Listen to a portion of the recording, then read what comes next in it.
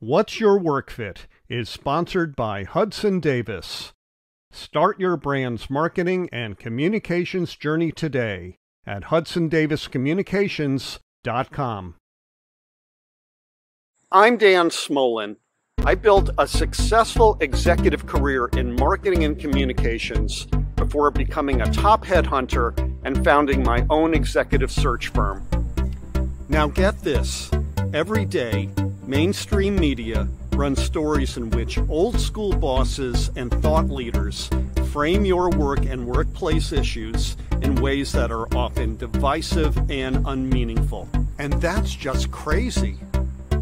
The time has come for you to answer the question, what's your work fit? So that your work and career fit who you are, how you want to live, and what you want your lasting contributions to be. What's your work fit? It answers your questions and tackles the issues that keep you up at night about advancing your career in this time of workplace revolution. So let's get started.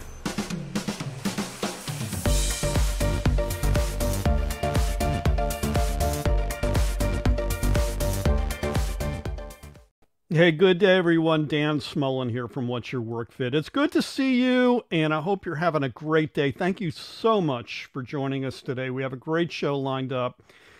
Before I get to that, I want to address some remote tech issues like we're talking about on today's episode, but they had to do with ones for What's Your Work Fit. And as many of you know, we simulcast.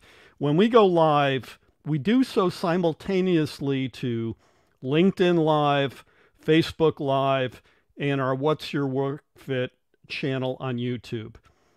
And typically it works fine. Yesterday, when we were setting up the show for today, LinkedIn was having some hiccups and it was taking forever to fix. And I really didn't think we would be able to do our live show live on LinkedIn today. So I sent some of you off to our YouTube channel. If you're there today, I really appreciate it. If you're not and you're catching us on LinkedIn, that's all good too. We simulcast for a reason. We go after different audiences. LinkedIn, which is our primary, has to do with career people, business people, and that's where we find them. And we don't want them to log off of the platform if they don't have to. Other people, perhaps new to the workplace, are finding us on YouTube, and that's great too. We love YouTube. It's such a great and robust channel. And yet others find us on Facebook Live, which is also quite good. And so wherever you happen to find us live or on playback, we thank you. We truly appreciate your viewership and, of course, your listenership on our audio podcasts, which runs new episodes on Friday. So thank you so much. We got a big show to get to. I want to get right to it and introduce you to our guest, Dave Kelly. Good day, Dave. How are you, sir? Dan, I'm doing great. The show must go on. I like the attitude. And yes, there's always the possibility for technical issues. I think LinkedIn did something overnight. My app for LinkedIn is certainly looking a little bit different than it was just 48 hours ago. Well, there was a big hubbub, and StreamYard, which is our front end for distributing the live show, was all over this. So thanks to Gage at StreamYard for putting pedal to the metal and getting this problem solved. We really do appreciate it. Okay, we're going to get to the question that was asked actually by a lot of people, and including somebody I met on a metro train last week going to Washington, a guy named Lev, who is a Ukrainian emigre. He's a tech guy, and he's living in Northern Virginia and taking the train into Washington, D.C. every day. His question is tangential, Dave. He saw Apple's product release last week, like a lot of people did, and he's that kind of a tech guy. He likes new toys, and so he's looking at the iWatch and the iPhone 15 and iPhone 15 Pro, and he's wondering, everything I've got is working fine. Do I invest in new tech, or do I keep my eyes open for other things? And so that was the question. In pre-interview with you, I discovered we have to pivot a little differently than Lev's question, which is, what's the best remote tech for 2023. And I'm going to get to this logo array here, which is going to surprise a few people because you're going to be like, what? Those are logos. Those are companies. Where are the toys? But tell us why the best remote tech for 2023 has to do with this graphic. So I'm a business communications guy, right? So in order for some of the hardware devices to really be effective, for them to work great, you need to have a great platform. You know, a few years ago when the pandemic started and everyone was sent home, Zoom became a household name. Right. Video meetings. Everyone was jumping on video meetings. And it could be Zoom, Microsoft Teams, Ring Central, you know, a lot of these other players, Sangoma, Intermedia, Vonage, etc. All of these organizations, they provide platforms that support voice, video, and so much more. Right. If you're a remote worker, these are helpful for folks that are remote and non-remote. But if you're looking for the best work fit, you need to have some sort of a unified communications platform that's going to help you stay in touch with your customers so that you don't have to expose your personal cell phone number for the sake of staying in touch with, you know, with our customers and clients. So let's go pedal to the metal on this. All right. Let's make believe I am an executive working for a mid-sized company.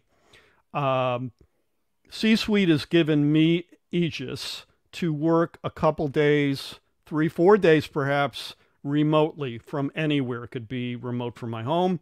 It could be from a Dunkin' Donuts out on 128 outside of Boston.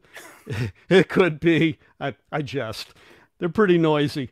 It could be a multi-purpose room in a library, or it could be in a conference room. Okay.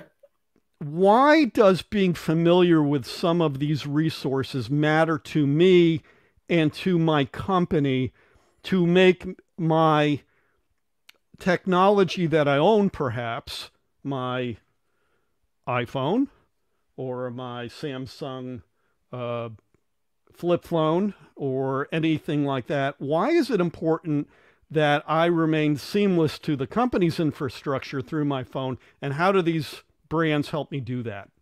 So you want to remove friction points so that you can communicate with your clients, and you don't need to create more work for your customers and for the people that are trying to connect with you. Right. These platforms can integrate within your business software stack, within your business solutions. So why use, you know, we all have our personal cell phone number, and I'll tell you, we use this for personal use. We use this for business use every day. Right. You don't need to have a separate cell phone so that you can have a business telephone number on that. Right. For people that are using Zoom, for example, Zoom, I think it was one of the number one UC free downloads for video meetings for the past few years. Well, Zoom has an application now. It's an add-on called Zoom Phone. Right. So now you can take your existing business telephone number, your extension, the way that people know how to get in touch with you, and you can associate that with a Zoom application, which can reside on your laptop, can also reside on your personal mobile device. And what that's doing is making it easier. Again, can you imagine receiving a phone call? Sorry. Can you imagine reaching out to someone? You think you're calling their business telephone line, and it forwards to someone's personal cell phone number. Right.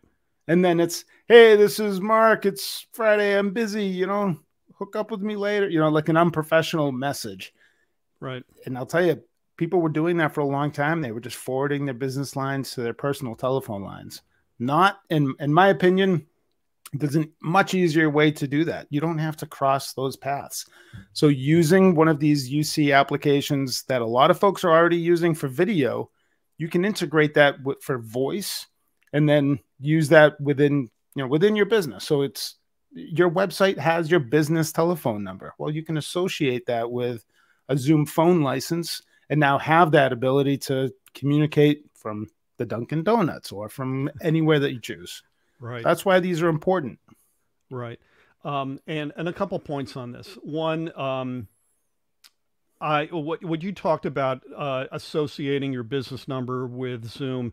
I do that for people that I reach out to, so that the meeting ID actually comes up as my phone number, which is, I mean, it looks like a phone number. It's not like the typical meeting ID on Zoom, which is like 8 or 9 digits. It's a 10-digit number, and it looks like a phone number. So I think people get that. Right. The second point I wanted to make about some of these services, in particular 8x8, which I'm very familiar with because I use that as a carrier. For many years running my own recruitment business. I had remote people all over the country, and so they could go through my switchboard number wherever they happen to be and have an extension number associated with them, even to their remote device, or they could have a direct dial number, which oftentimes became their direct dial business number. Right. And oh, by the way, phone numbers are portable, so that if you decide you don't want to use 8x8 anymore and go to another carrier, there's a way to do that without losing the phone number, which is really great. We never had that before 20 years ago. True. You had to get a new phone number and then new business cards, and it was messy. One other thing about 8x8 I just wanted to mention is that, like 8x8, a lot of these UCs have a program where they'll spiff you if you refer customers. I made a boatload of money. It's $100 a line. It's $100 a line with 8x8. At least it was back in my day. I was making $2,000-$3,000 a year referring people to 8x8. So if you're a small business and you work with customers who can benefit from solutions like that, it's something to keep in mind. You know what, Dan? I gotta jump in here. I will spiff you $100 for every referral license that you bring our way. How's that? How about you take me for coffee at the Dunks and 128? We'll settle on that. We can do that. But yeah, you know, there's a lot of players within this service model. It's a tool. It's a market that is growing. The adoption is widespread. And for you SMB business owners, look into this. You might have to put a little bit more effort than some of the medium to large businesses or enterprise, because the folks that are selling these solutions, they're trying to go after those larger businesses first. And I really feel it's super affordable. The SMB can really benefit from these types of solutions. You can consolidate your platforms. There's more integration than just voice and video. But if you're looking for someone to work with, don't wait for people to knock on your door necessarily within the SMB. Might have to do a little bit of research. Of course, Global Tech, we specialize in that, so you can come and contact us for that as well. Let's take a step back and speak to some of our listeners and viewers today who, they may be corporate escapees, and they are. I mean, either they by choice or by edict. They are no longer with the big logo that they used to work for.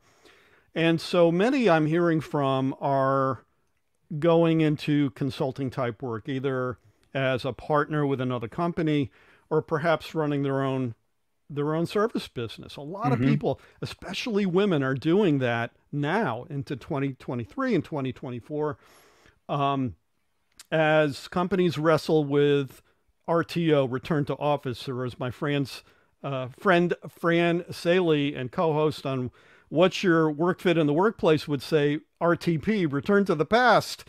They want to go forward. And so if they are, let's say, setting up a business, they don't have to buy necessarily a big phone system. They have their phone, and they can start with you by working with one of those universal carriers, right? It's pretty seamless. Yeah, it's very seamless. Like you said, you don't have to change your number. So if you've started your business, you already have a telephone number that's associated with that. You don't have to. That's great. You don't have to change your business cards and your website and your marketing pieces. So you can easily move in to something like Zoom Phone, Microsoft Teams, Ring Central, whatever it might be, seamlessly, inexpensive, and like you were saying, still keep that telephone number. Let's get into some of the remote tech that you're especially interested in, and these are SKUs that you're currently offering at Global Tech Worldwide. Yeah. Let's start with the EPOS. Let me get the banner out of here. This over the head headset device. Talk to me about this. Yeah, so I want to show you 3 quick devices here. So EPOS, formerly known as Sennheiser. These are one of the leaders in the office and call center market. So for headsets, speakerphones, and cameras. This particular product it came out about 2 years ago, maybe 18 months ago. It's a Bluetooth headset. It's inexpensive. Right. I think it's sub $150. I think I have one right here. I think everyone should have these for folks that spend a little bit of time on the phone. It's a casual, lightweight Bluetooth headset. Right. It has a nice noise canceling microphone. It's easy to put on. You can connect it up to any mobile device, or if you have a Bluetooth dongle, you can pair these up to a PC or a laptop. And that's how you're going to unlock that UC application. Casual user, sub $150. This is called the EPOS Adapt 230. Right. And it quickly became one of my favorite products because it's so lightweight and easy to throw on and easy to throw in my bag. Let's take an aside here. Dave does actual product reviews, and I would imagine this is one of the ones you wrote about, right? Yeah, it is. We do a lot of reviews, but sometimes it's hard to explain the comfort level of a product. Right. You can do the noise. Sorry, you can test noise canceling microphones in different environments and take a sample of that and kind of demonstrate that. A lot of the commercial products, EPOS, Poly, Jabra, you know what? They all sound really good. These are not inexpensive consumer knockoff toys. So yeah, so we do a lot of the unboxing type videos and product demonstrations and comparisons. And what I thought was really cool about this one when it came out, the price point's very low. I have access to very expensive product, but this one became my favorite. Even at a low price point. This is like $60, right? Depends where you're buying it. No, it's a little bit higher than that because it is Bluetooth. It is commercial. It has I believe it's a 1-year warranty on it. But no, that's more than 60. It really depends on where you buy the product from. Okay, so let's move along. Wrap around 2 earphones. What's the benefit of that over one? Man, it's all about your work environment. This is for that Dunkin' Donuts work. This is a double ear headset. It's a little more substantial in weight. The microphone on this is premium. It keeps it's all about keeping the noise from your background from going into the conversation. Quick shout out, Scott Houston over at EPOS. He and I had a conversation last week. They're doing tests with this headset and a chainsaw in the background. Oh my God! And really? They're just trying to demonstrate how much audio this is going to block out from that conversation. Because, hey, if I'm a financial guy and I'm working with a client, I'm in a noisy environment, and I'm trying to extract some personal financial information from you, you might be a little reluctant to do that because it sounds like everybody's listening to our phone call. I want to relate to this because I live in an apartment community across the street from the Iron Mountain, Northern Virginia data center, and that place is under perpetual construction. So what do I hear when I go outside to walk the dog? I hear that the beep, beep, beep sound of dump trucks turning around in our main roadway going into the community. And I've taken calls like that where I'm out with Bentley walking him, and I'm on my phone and people hear that and go, where are you? Right, right. And that's very distressing, right? It can be. I think a lot of people they've given us the permission to work in noisier environments. I think 4 years ago, if they heard that, they might say, why aren't you sitting at your desk working? Working. I am working. I'm just not sitting down at my desk. I'm with Bentley and we're going for a little jog right now. I want to get to something you mentioned. What's a dongle?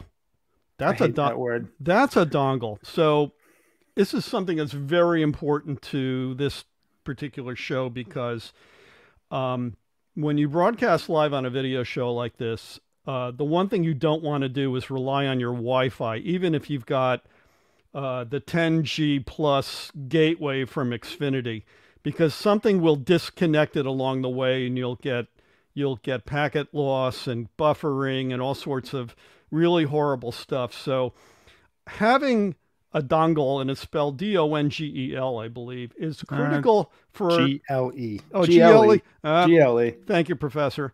Having this device enables you to connect with a better connection to the devices that are critical to your remote work environment.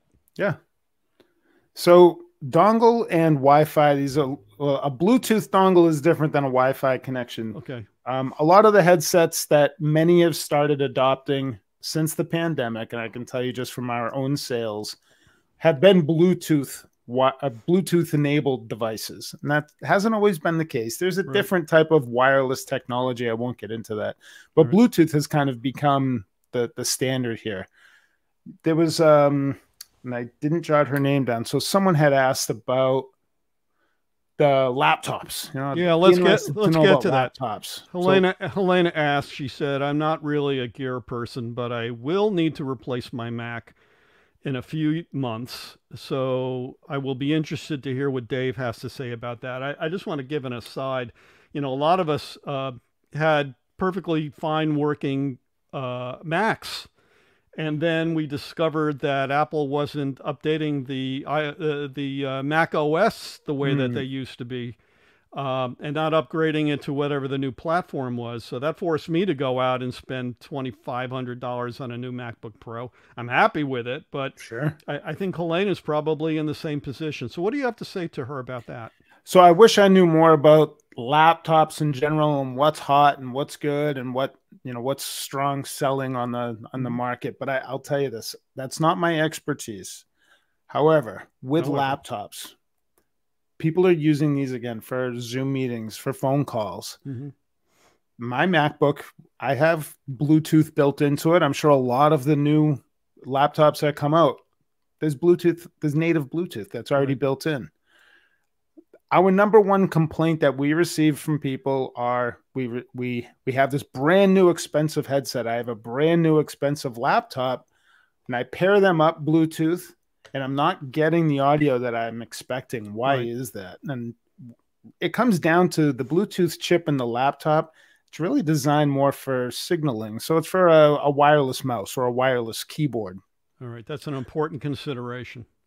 When you get into these professional audio devices, a USB Bluetooth dongle has the correct Bluetooth standards to support the full duplex audio that you would expect from a 150, 200, up to 350 professional wireless headsets.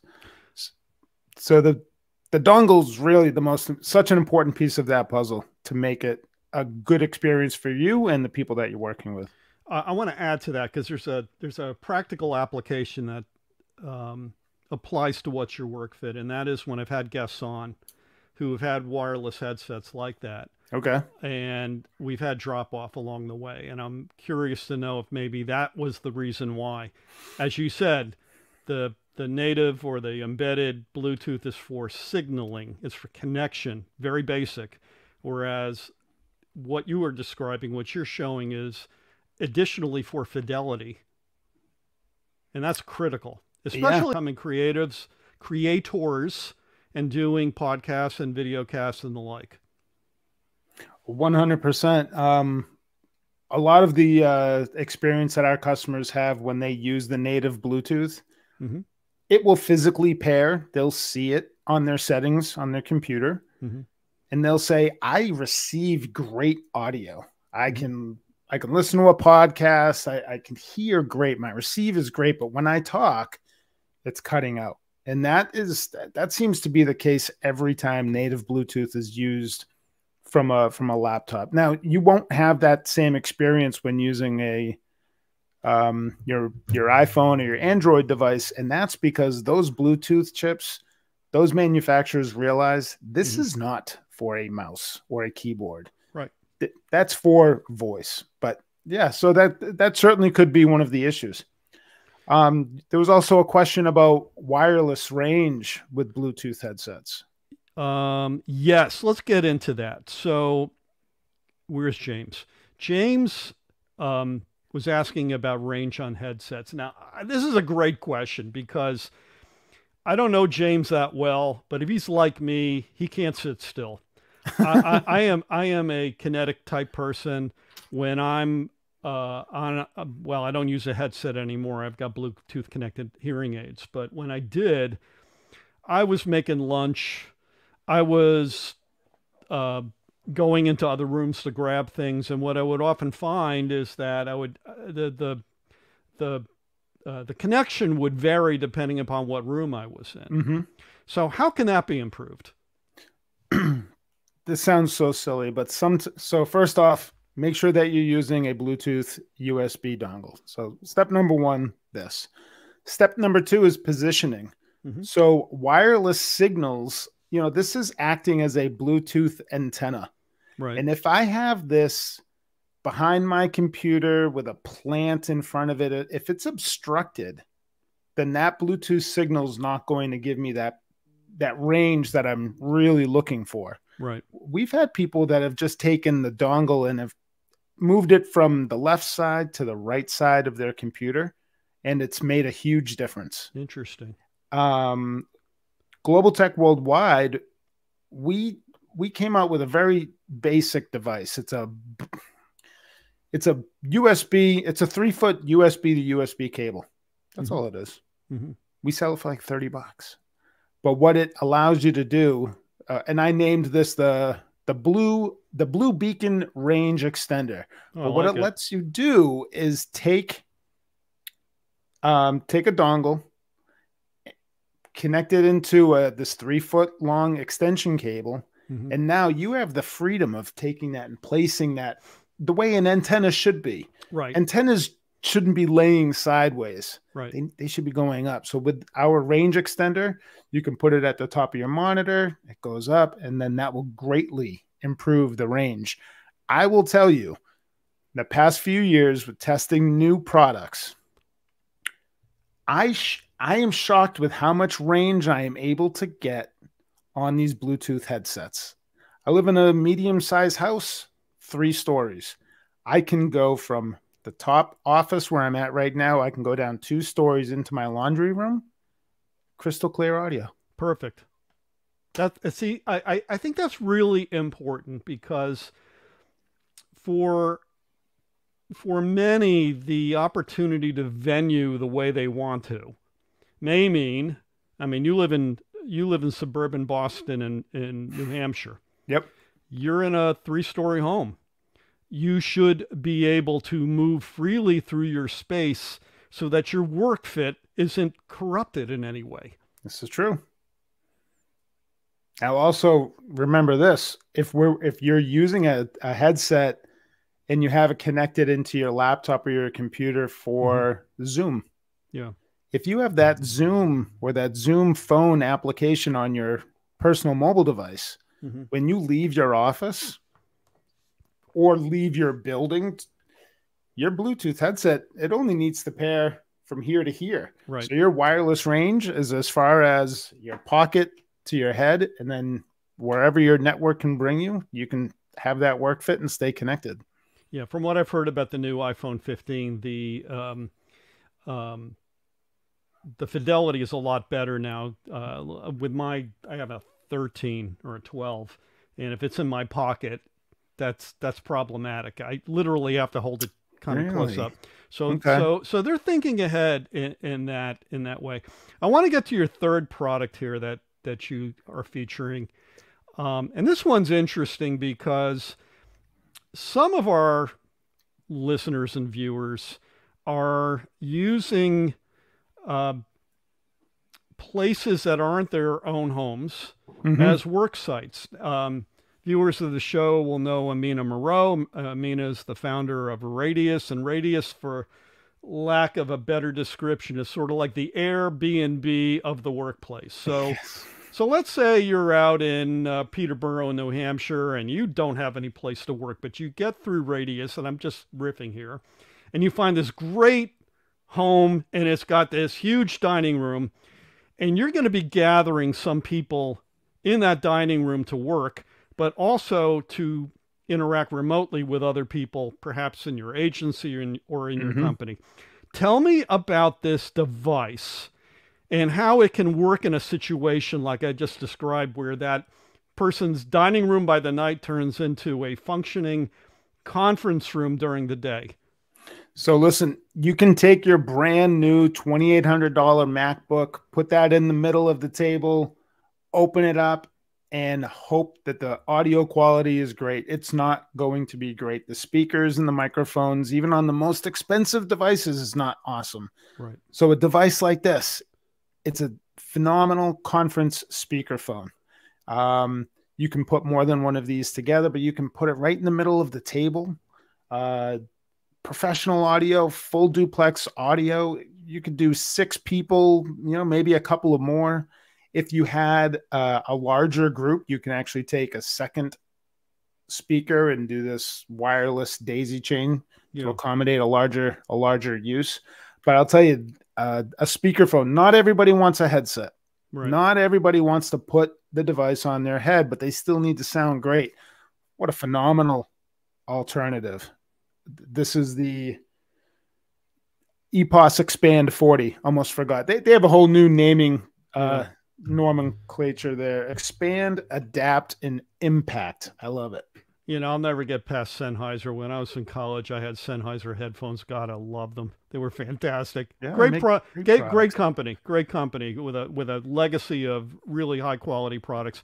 Let me ask you one question about this, Dave. If I had it on a hard surface, mm-hmm. I mean, some people work in their kitchens and they got granite countertops. Those are very echoey. Do I need to account for the hard reflective surfaces, sound surfaces, and put down something to dampen it, like a tablecloth, to make it work better? You know what? That's a great idea for a video, Dan. I never really considered. Run with it, brother. I will run with that. I will absolutely run with that.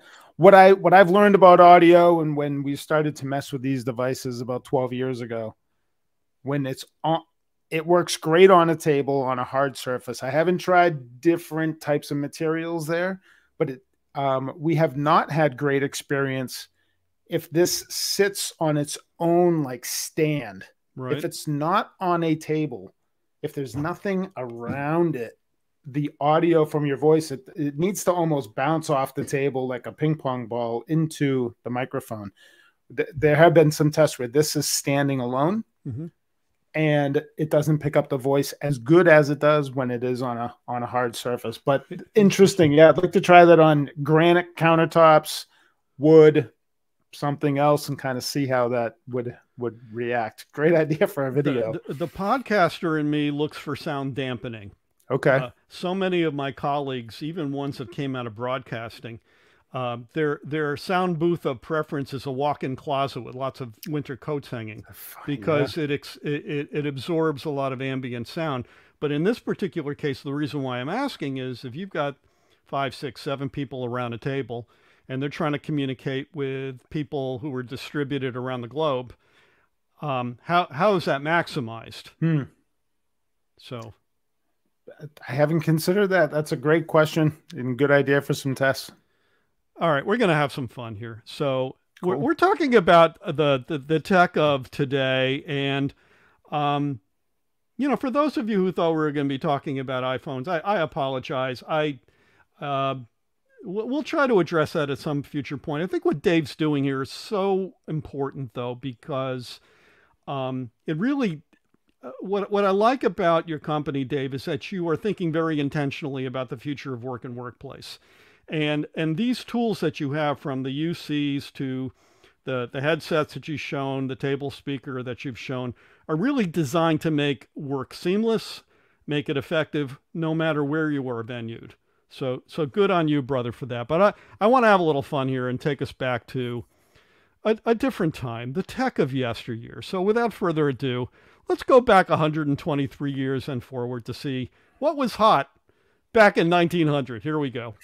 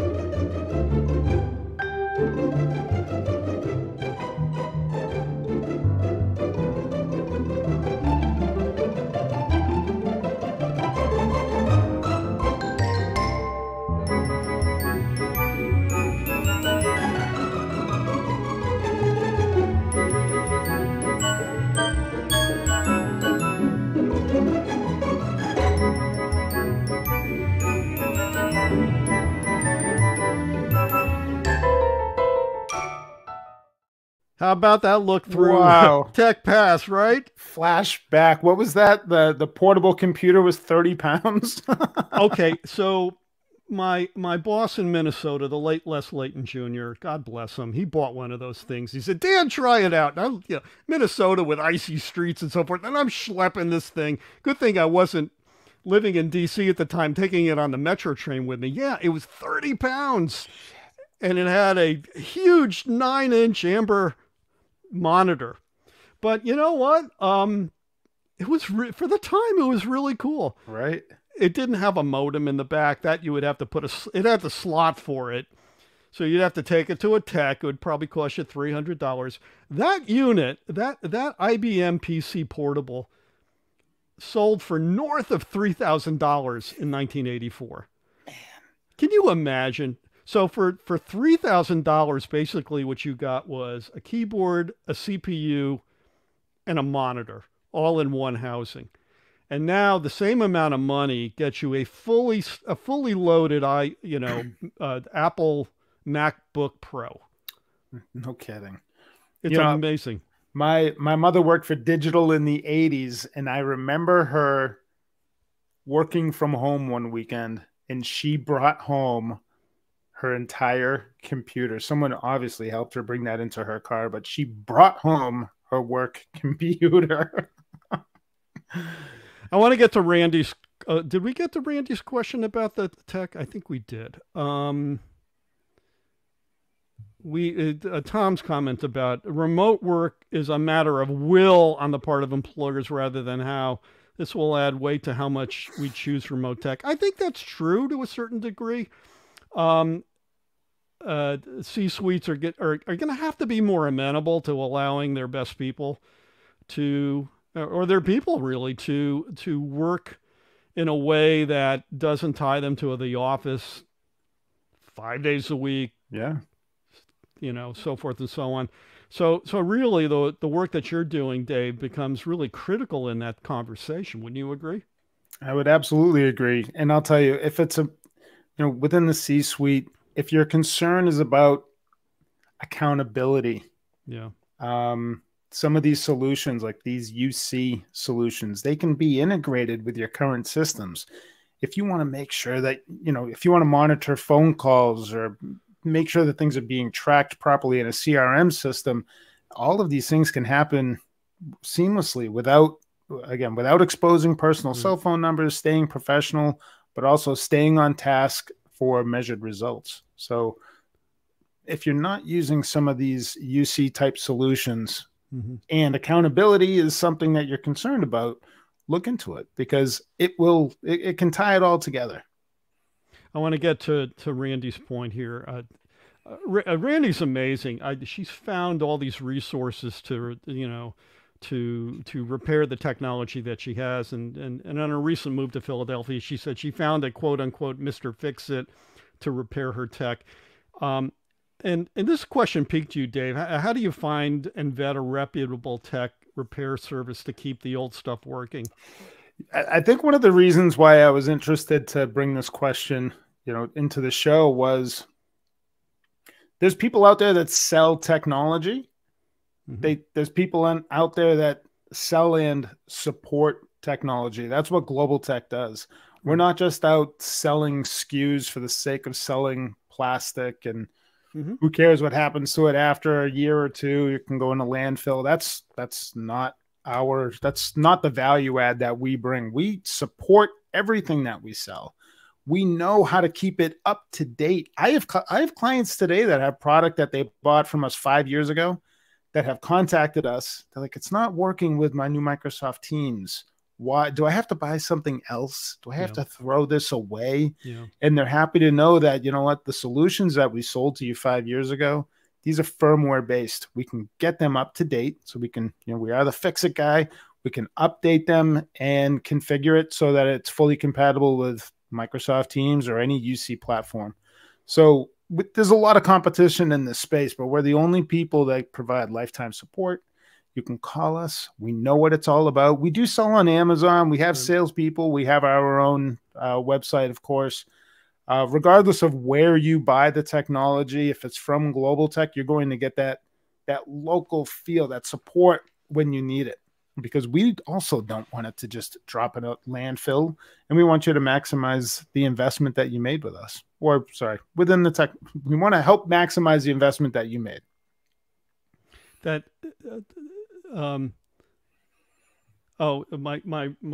friend Stuart Katz wrote, for whatever reason he couldn't get on the feed. He said wait, I got to read this.